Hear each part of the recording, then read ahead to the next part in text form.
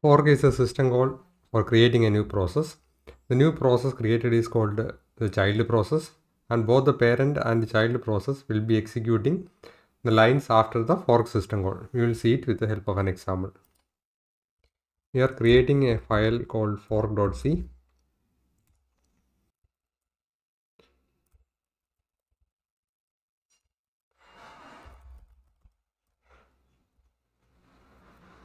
For running the fork system call, you need to have UNI std.h.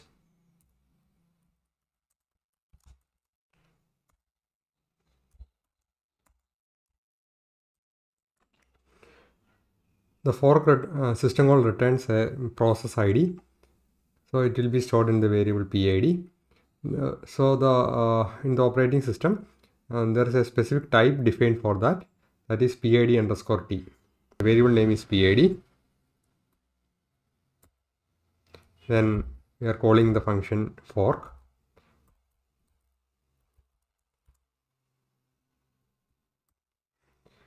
So this will create a new process which is called child process.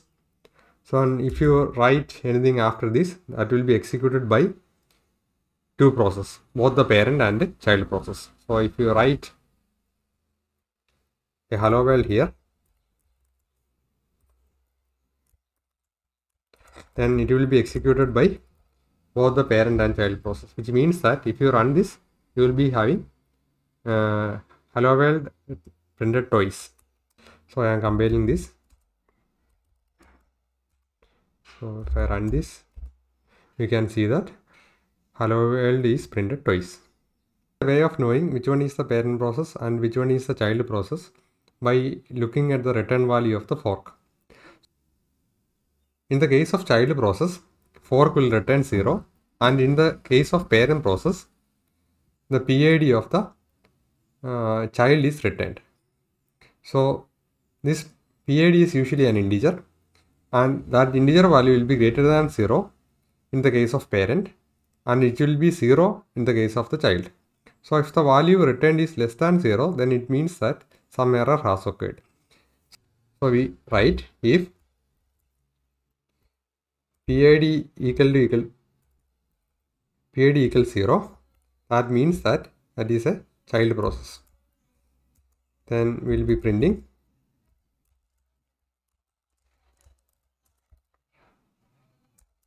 I am child process.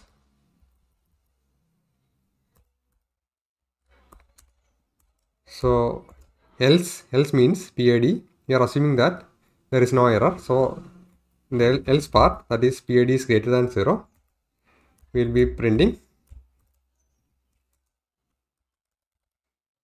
printf I am parent process. So if I run this, since I have called for, we will be having two process, and in the child process part, I am child process is printed, and in the parent process part, I am parent process will be printed. So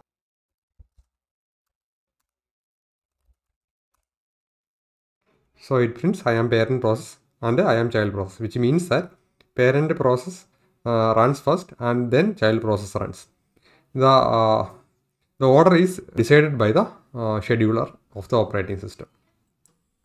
So assume that we have a variable called var, integer variable. We'll be assigning the value as 5, and we are incrementing the value by 1 in the child process, and we are printing the value.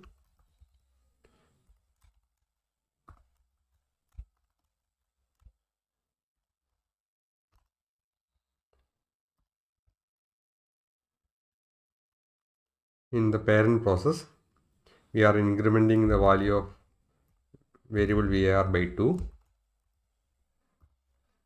Again we are printing the value.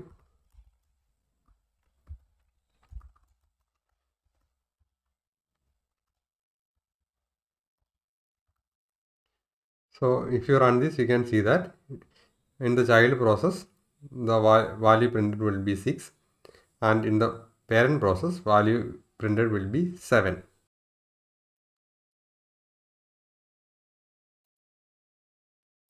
So when we call for, a new child process is created, and in the parent process, variable var is assigned value 5, and in the child process also, we have another variable var, same name, which is also assigned 5.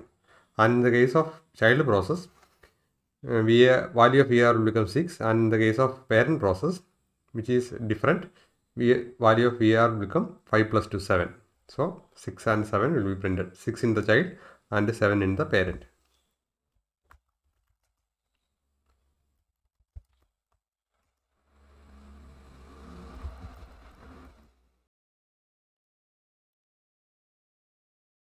GetPID is a system call that will help you to print the PID of a process. So here we have two processes, a parent process and child process. So we are trying to print the PID. So in the child process, we can print it by typing.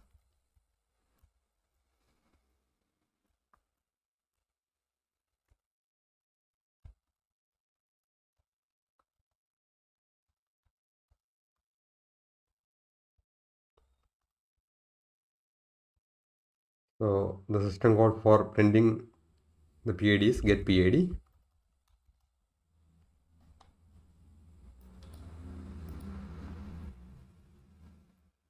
So in the parent process also, you can print the PID.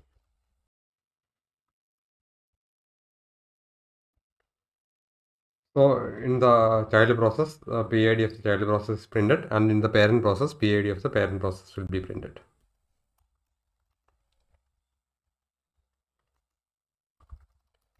So you can see that PID of the parent process is 5511 and PID of child process is 5512. Parent process create the child process.